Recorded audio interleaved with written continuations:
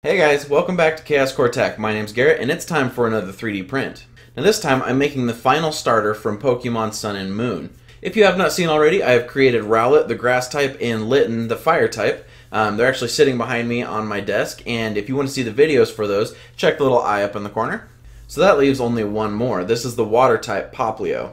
Let's get started. I created this model in Fusion 360 using the sculpting tools, just like I did for the other two starters. But this time I chose to keep things a little bit separate. I created the head as a sphere, and then the nose I created as a cylinder and just closed off one of the ends of it, and then put another sphere for the nose. And then I built the body separately and all the arms separately as these sculpting forms, and that way I could adjust them and not have to worry about the relationship between them as I moved things around.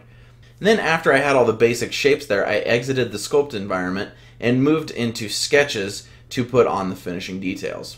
Then I exported it as an STL file and sent it over to my Robo 3D R1 printer. I printed this at a 0.1mm layer height with 20% infill, and I did use supports and a raft. Now this one can actually be kind of tricky to print. You will need a lot of supports, mostly because of the frills around his neck. Then after it was done printing, I handed it off to my wife for post-processing. She removed all the supports and sanded down any rough areas. And once the model was at an acceptable point, she moved on to priming it. She just used an automotive fill primer for this, and that just helps kind of seep in and fill the print line gaps. It doesn't do it perfectly, but it definitely helps. And then she moved on to painting it. She pretty much painted the whole thing using paintbrushes and water-based acrylic paint. She started with the main blue color. Once she had that mixed, she applied it to the whole body. And then from there, she moved on to painting the white color of his nose and eyes and the lighter blue of the frills around the neck. And then without further ado, here we have Popplio.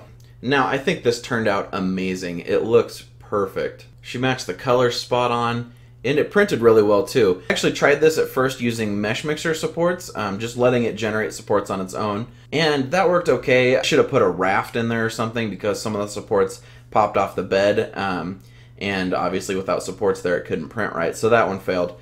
But then I decided to go in and just do the full supports with matter control, and that worked out pretty good. It was just a little bit harder to remove because there was so much more of it. And then actually I did want to talk about one of the post-processing techniques we tried out this time. And it was a form of wet sanding. After she applied the primer and it dried, she took some sandpaper and just ran it under some water and lightly sanded the surfaces. And we're not 100% sure about this, but it seemed to fill the cracks a little bit. And my only thought on that is the debris that you're kicking up while sanding it just kind of moved into those fill lines with the water and stayed there. Because I don't know if you can see that, but it is almost perfectly smooth up here, and it's smooth to the touch. Whereas like the other two back here that we didn't wet sand aren't completely smooth. You can still feel the print lines. Just look how smooth that is, and on the body as well. And this rounds out the starters for Sun and Moon. So like I said, if you wanted to see any of these videos, check the little eye up in the corner, and then links for the files are down in the descriptions of their respective videos. And now moving forward, I won't be doing exclusively Pokemon, but I definitely will do more Pokemon because it's something that I like, and I know that's something that a lot of you like. So if you have suggestions, things you want me to do, leave them down in the comment. I'm always open to that. And then make sure you follow me on Twitter, because a lot of times I'll put out polls and stuff there that you can vote on what my upcoming projects will be.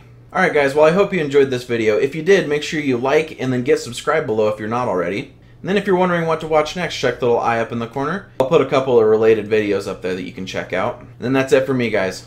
See you next time.